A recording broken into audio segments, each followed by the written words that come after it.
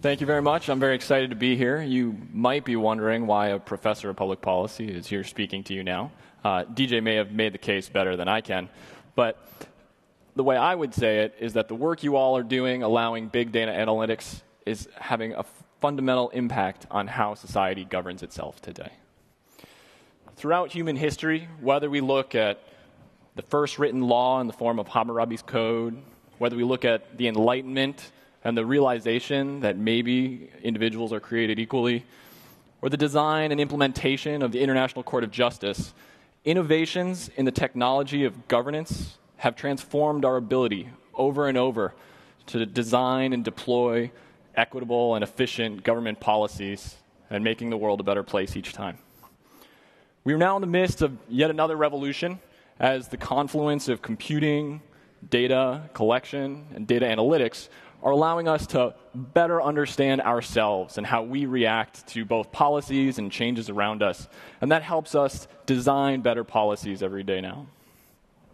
I'm going to show you an example from my own work where we're trying to think about the global climate and how we ought to manage it. For the last several millennia, societies around the world have struggled to cope with climatic changes. What I'm showing you here is a timeline of regions around the world, and each gray bar represents a period in which societies or civilizations faced periods of upheaval, or in some cases, collapse. And the black lines are sort of time series of different types of climatic measures, how hot or dry things were. And what we see is over and over again, societies have struggled and in many cases failed to handle these challenges effectively. Today, we are now at sort of yet another juncture of the same variety, except the rules have changed slightly because we're the ones actually causing the climate to change.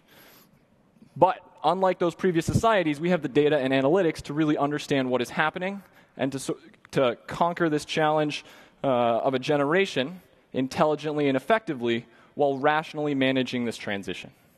The thing that I call the fundamental climate management problem is really trying to determine whether the benefits of adopting a low emissions and low climate change scenario outweigh the costs of altering the global energy system necessary to achieve that scenario. Now, that's a hard problem, and to try and get at that, the approach I've taken is to sort of deploy econometric techniques that help us understand how society has historically responded to changes in the environment. And by doing so, we better get a sense of what changes in the future might mean for us. So, for example, we can think of typhoons and hurricanes. These are large-scale environmental events whose distribution and frequency is expected to change in the future under climate change. But we don't know what their economic costs might be. So to get a handle on this, what we've done is we've reconstructed the exposure of individuals on the ground as historical hurricanes and typhoons pass over them. And we've repeated this for all 6,000 hurricanes that have been observed on planet Earth since 1950. And when we merge this data, this very rich data, with all sorts of human-level data, we see that there are really striking impacts of the environment on these individuals. So, for example, if we go to the Philippines, what I'm showing you here are surveys from individual households, and we find that the probability households actually have strong walls to their home decreases, or the probability they're conspicuously missing increases, conditional on the intensity of the typhoon they might have experienced in the prior year. So that makes us think that they lost their walls in the prior year due to the storm. And if we repeat the exercise, we actually see that it's true for a variety of different types of durable assets, things like having a refrigerator or a television. Interestingly, the probability that households are missing cars are unaffected, but that kind of makes sense because as you hear a storm is coming, you can move your car to safety. These economic impacts have real welfare implications. On the right, you see that spending at the household level on things like meat and other types of nutritious food are reduced conditional on the intensity of the storm. Now, how do these results scale up around the world? Well, we can think about what the macroeconomic response looks like. And if you were to open up any sort of World Bank or United Nations report, you'd see a graph like this, where people hypothesize maybe countries grow better and faster because of creative destruction after disasters, or maybe they never recover. We haven't known until now what the answer is. We've applied our reconstruction of 6,000 storms, trying to deconvolve the effect, the impulse response function of hurricanes on national economies, and we actually see that in the real world, 20 years after a hurricane, we can still see the signal in the macroeconomy. And this has profound implications for how we think about global climate change, because it means that there is a $10 trillion cost that we haven't even been considering yet.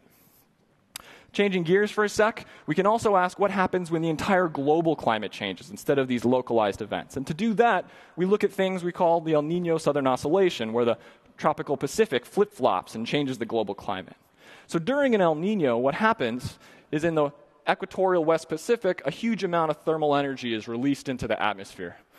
And then it propagates around the equator in the form of an equatorial Kelvin wave, leading to heating and drying throughout the tropics, but largely missing the higher latitudes.